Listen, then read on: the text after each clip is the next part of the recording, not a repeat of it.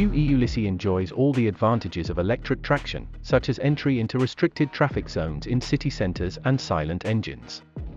It also stands out from other MPVs for the dimensions that put it at the top of the segment for compactness, guaranteeing full freedom of movement. E-Ulysse goes everywhere, including all underground parking lots, and great handling. In fact, it drives like a normal car. Together with the modularity of the interior and its capacity to accommodate up to 8 people, these features make it suitable for transportation services for hotels, taxis and VIP transfers. New E-Ulysse is the second milestone in the Fiat brand's journey towards sustainable mobility. This uncompromising decision has resulted in specifications and performance in line with customers' requirements.